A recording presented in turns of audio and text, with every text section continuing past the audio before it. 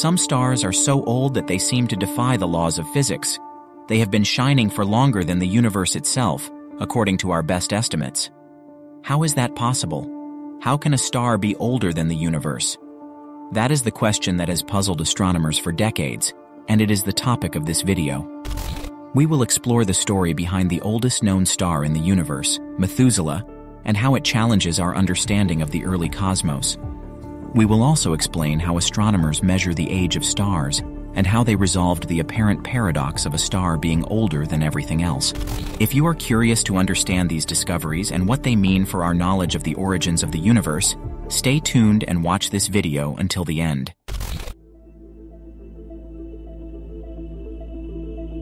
Stars are like cosmic clocks. They tell us how old they are by their brightness, color, and chemical composition. But measuring these properties is not easy. It requires sophisticated instruments and techniques, and it involves many uncertainties and assumptions. One of the methods that astronomers use to measure the age of stars is spectroscopy. This is the study of how light interacts with matter.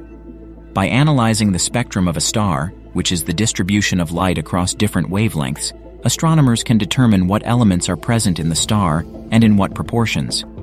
This gives them clues about the star's history, because stars change their composition over time as they fuse lighter elements into heavier ones in their cores. Another method that astronomers use to measure the age of stars is parallax. This is the apparent shift in position of an object when viewed from different angles. By observing how a star moves relative to more distant background stars over the course of a year, astronomers can calculate its distance from Earth using simple geometry. Knowing the distance of a star is important for estimating its age, because it allows astronomers to correct for the effects of interstellar dust and gas that can dim and redden the star's light. A third method that astronomers use to measure the age of stars is stellar models. These are mathematical equations that describe how stars evolve over time, depending on their mass, temperature, luminosity, and composition. By comparing the observed properties of a star with those predicted by different models, astronomers can find the best match and infer the age of the star. However, none of these methods are perfect. They all have limitations and sources of error that can affect the accuracy of the estimates. For example, spectroscopy depends on how well we understand the physics of atoms and molecules, and how they interact with light under different conditions. Parallax depends on how precisely we can measure small angles in the sky, and how well we know the shape and motion of Earth's orbit around the Sun. Stellar models depend on how accurately we can simulate the complex processes that occur inside stars, such as nuclear reactions, convection, rotation, and magnetic fields. All these factors introduce uncertainties in the measurements, which means that there is always a range of possible ages for any given star, rather than a single exact value. The challenge for astronomers is to reduce these uncertainties as much as possible by using multiple methods and independent data sets, and by refining their instruments and techniques. One star that has tested the limits of these methods is Methuselah, also known as HD 140283. This star is located about 190 light-years away from Earth in the constellation Libra. It is one of the fastest-moving stars in our galaxy, traveling at 800,000 miles per hour, 1.3 million kilometers per hour. But more importantly, it is one of the oldest stars in our galaxy, and possibly in the entire universe. Methuselah was first discovered in 1912 by American astronomer Henry Norris Russell. He noticed that it had a very low metallicity, which means that it contains very little elements heavier than hydrogen and helium. This indicates that it was formed very early in the history of the universe, before most metals were created by successive generations of stars. Since then, many studies have tried to estimate Methuselah's age using different methods and data sets. However, they all faced a problem. Methuselah seemed to be older than the universe itself. According to our best estimates based on observations of the cosmic microwave background radiation, CMB, which is the relic radiation left over from the Big Bang, the universe is about 13.8 billion years old. However, some studies have suggested that Methuselah could be as old as 16 billion years, or even 18 billion years. How could this be? The answer lies in revising some of the parameters and assumptions involved in calculating Methuselah's age. In 2013, A team of astronomers led by Howard Bond used a combination of spectroscopy, parallax, and stellar models to measure Methuselah's age with unprecedented precision.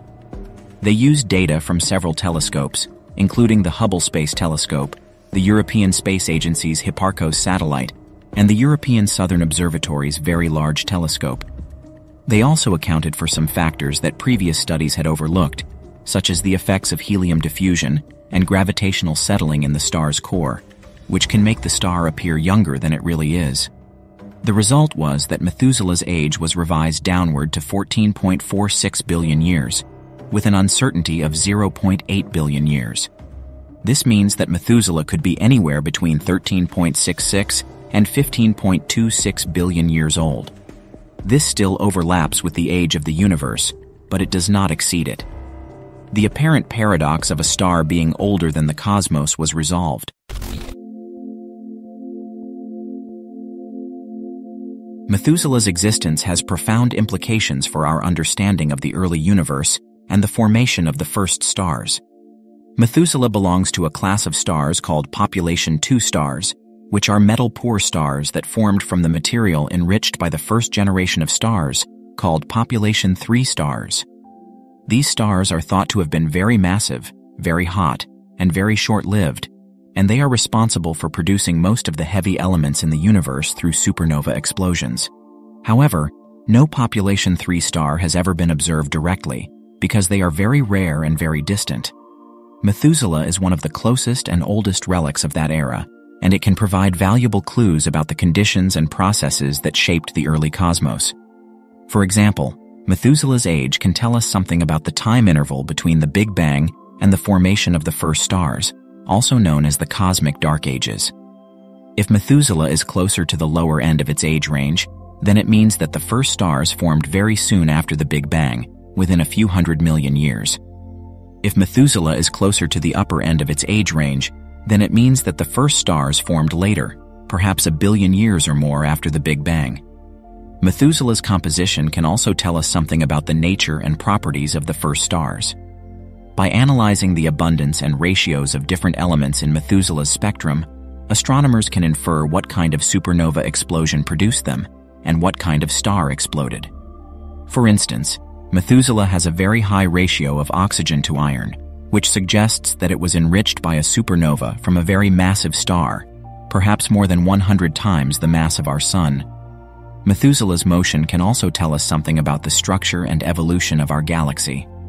Methuselah is part of a group of stars called halo stars, which orbit around the center of our galaxy in highly elliptical and inclined paths.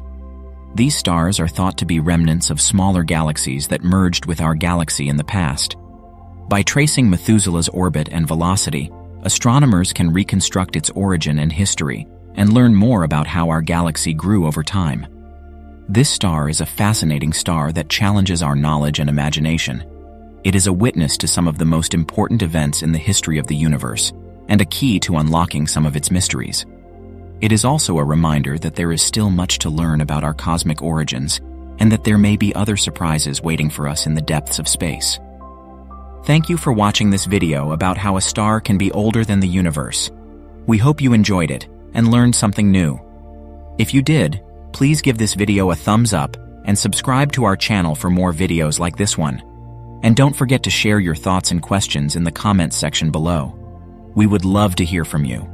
Until next time, stay curious and keep exploring.